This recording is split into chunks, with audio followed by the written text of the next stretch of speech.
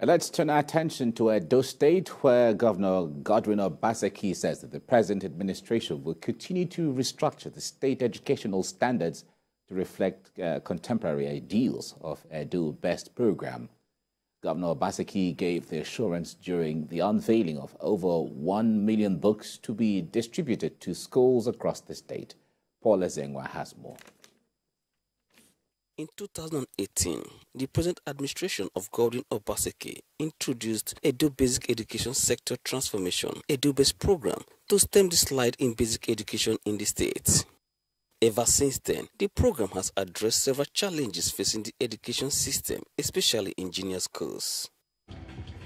In its continued quest to reform the sector, the state government kick-started a week-long program, Education Week, with the theme Education for Alaudaro, investing in quality education and access for our children and youth, which is aimed at evaluating the program achievements and bringing new ideas. When you talk about educational reforms, people just focus on the infrastructure.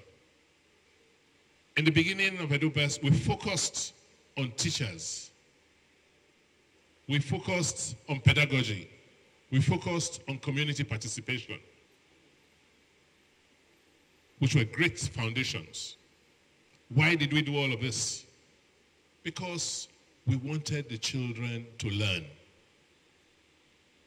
So our focus now has moved from the foundational stage. The World Bank representative and other keynote speakers at the event say there can't be meaningful development at any level of the economy without appropriate educational reforms in the country. This room is really full of books.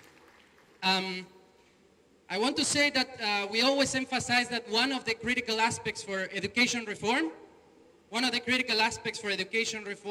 is the political commitment, the leadership. Without that, you can have all the technical knowledge, but you cannot achieve any results. And that's what we have seen in Edo in the last 5-6 years with the Edo Best program, a high level of political commitment to improve education outcomes.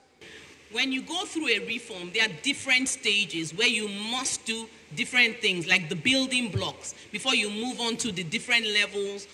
But at the end of the day, when it comes to a basic education reform, it's really all about the children learning better and significantly delivering improved learning outcomes. It is expected that these students will take advantage of this opportunity to improve themselves, as the future of Nigeria lies with them. Paul Ezengwa, TVC News, Benin.